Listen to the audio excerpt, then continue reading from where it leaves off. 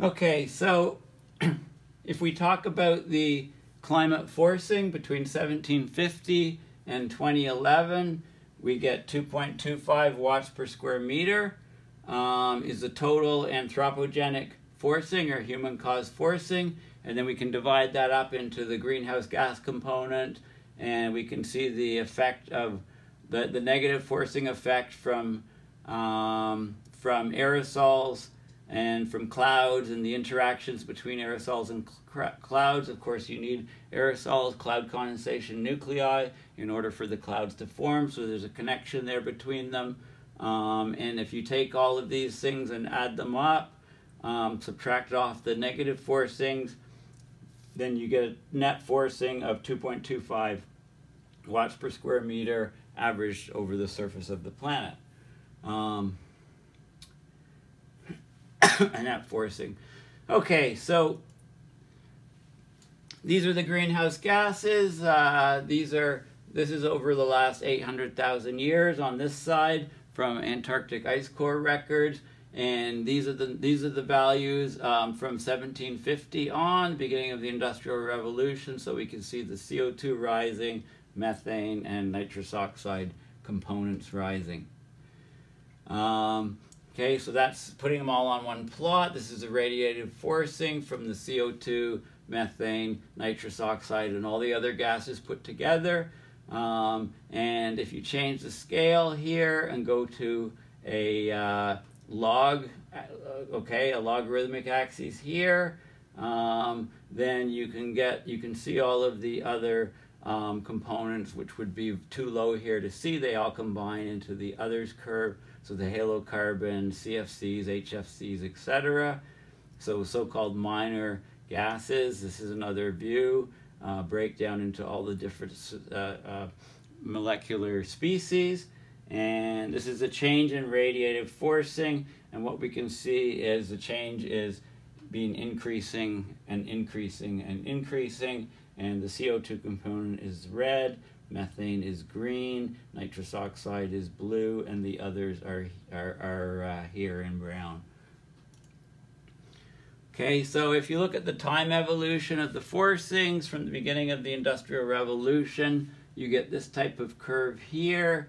This is the total anthropogenic effective radiative forcing, and this is a total forcing, is the black dashed line, which includes the drops from the different volcanic spikes. When there's a large volcano going off, it puts sulfur dioxide up into the stratosphere, causes cooling, and you get these spikes. So you can divide these forcings up. You can see the solar effect, the 11-year sunspot cycle, black carbon, stratospheric water increasing. We're getting more water in the stratosphere, which is adding to the effect. Tropospheric ozone, other well-mixed greenhouse gases, so that's the methane, nitrous oxide, etc. This is the CO2, and then on the negative side you have the aerosols, then you have the aerosol cloud interactions, you have land use changes, stratospheric ozone, and the volcanic component. Okay, so when you add up all those, then you get this curve here, you get the black curve here, the total effective radiative forcing over time since the beginning of the Industrial Revolution. This is the CO2 fluxes in gigatons of CO2 per year, and you can see, the components from fossil fuels and industry are ever increasing, and this is our whole problem. This is the land use changes, the land sinks, the atmosphere, and the ocean sinks. So the problem is, if the CO2 concentrations keep increasing in the atmosphere, when we increase 3.3 parts per million, the problem is that the sinks, the oceans, and the forests, etc., that are absorbing the CO2 are weakening, and this is very bad news for us. This is this chart you often see. This is the temperature with all of the forcings, and if you take out the anthropogenic component and just have natural forcings only, you would have a blue line here. So this is what we observe. This is what we would have with just natural forcings. Obviously, there's not a match here. You need to, the forcings, the anthropogenic forcings from greenhouse gases increases give us a good match here to what's happening. If you just have natural forcings, it doesn't match the observations at all. Okay, this is showing, this is showing this is the greenhouse gas, the increase in temperature from greenhouse gases. This is all anthropogenic forcings combined here. This is what we observe.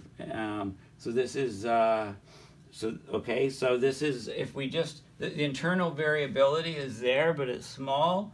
Okay, these are just natural forcings, they're small. We can only explain the large increase in temperature from the greenhouse gas increase in the atmosphere.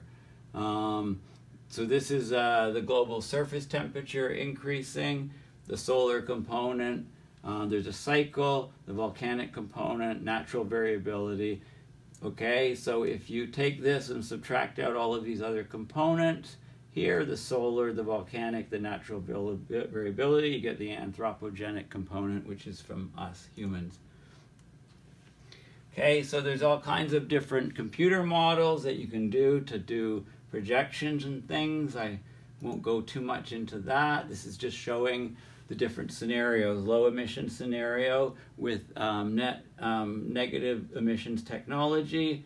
Assumed, and then the higher emission scenarios, and you can see the different curves coming up and the different temperatures. So in order to stay, I mean, we've blown past, there's no 1.5 degrees, the Paris objective, forget it. 1.5 Celsius, 2 degrees, very, almost impossible to reach, but we still have to try. Even with the, in order to do that, I mean, 80% emissions reduction by 2050, that's about 5% a year. We need at least 6 or 7% a year to get to a reduction of emissions, and we're going in the opposite direction. So, we're not anywhere close to achieving this. This is sort of a bit about models and what's in there. Some of the original climate models, not done with computers, obviously, radiative transfer. Then you need to include the air movements and the ocean movements and the interactions, the hydrological cycle, the sea ice and land surface, atmospheric chemistry, aerosols and vegetation, geochemical cycles. So you have these total Earth system models. So the models are getting more and more sophisticated, but it's the observations tell. So here's an earlier model with the grid size is pretty large. As you get smaller and smaller grid size, you get more and more detailed results in your model. And over time, as we learn more and more, the scientific uncertainty component can be reduced, and the internal variability we can understand a bit more and model for. So we have different uncertainty in the scenarios than, the emission scenarios. So this is sort of, as you move in time, the fraction of the total variability that you see varies depending on, these three parameters.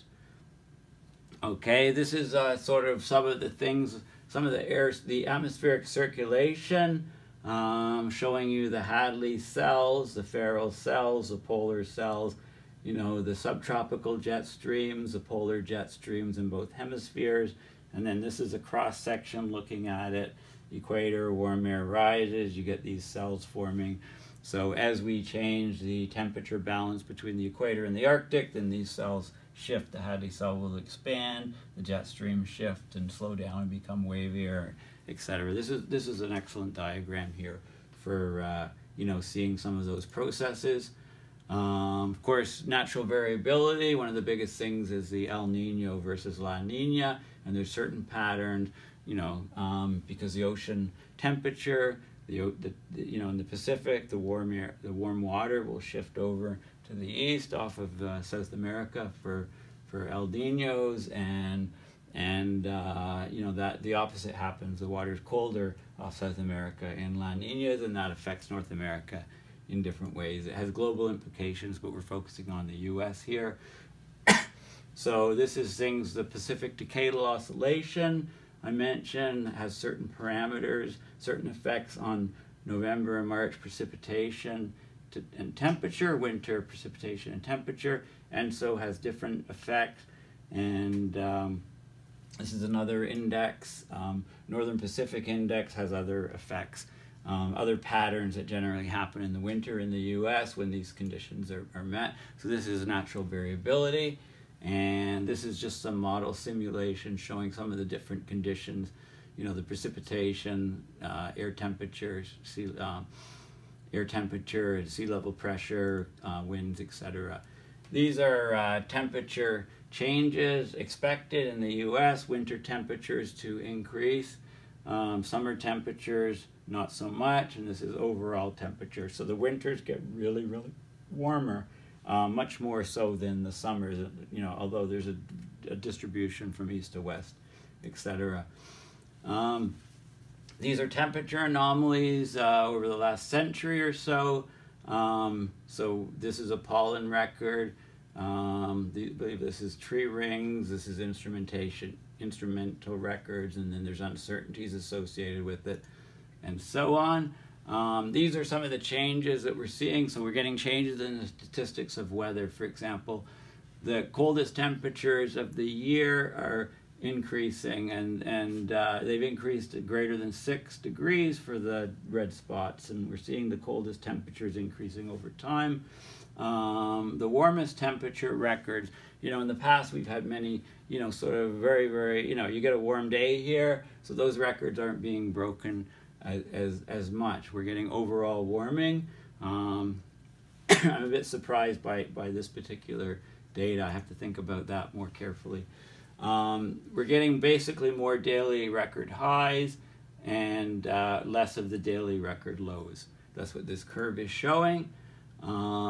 These are some of the temperature distribution trends. The further up north you go, the warmer it becomes. Okay, so this is some observation and models to try to match the observations. These are projected changes, mid-21st century, low emission scenario higher, and late 21st century. We don't want to go here. We definitely don't want to go here. These are projected changes in the coldest temperature of the year from 3 different models, the 3 warmest models, and changes in the warmest temperature of the year from 3 different models and from a weighted average.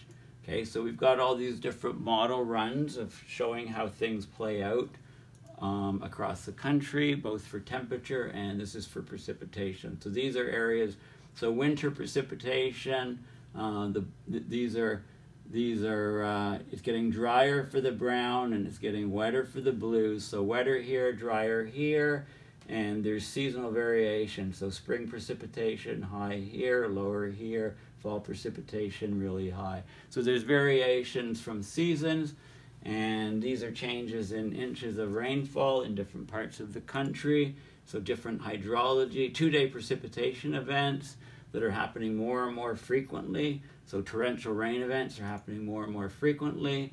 Heavy precipitation events happening more and more frequently, at least, you know, on the eastern part of the country, and some drops in the southwest. These are different projected changes across North America in seasonal precipitation. So here we go. As you go further north, you get more and more precipitation. In summer, you get very dry areas here, and in the fall, you get more. Okay, so more. There's some seasonal variation. This is separating into the different regions. The precipitation increases from year to year and projected out into the future. Again, 20-year events, we're going to have much more torrential rain events as climate warms, changing the percentage. So the top, these are the fiercest precipitation events, and we'll get more and more of these. The change in number as a percentage goes way, way up for the most extreme of the extreme events. But even with all that precipitation, because of the rise in temperature, we're getting drying of the soils, throughout most of the different seasons. And this is going to affect crop production and greatly decrease yields. And this is a snowpack decreasing, modeled over time. And this is showing, a breakdown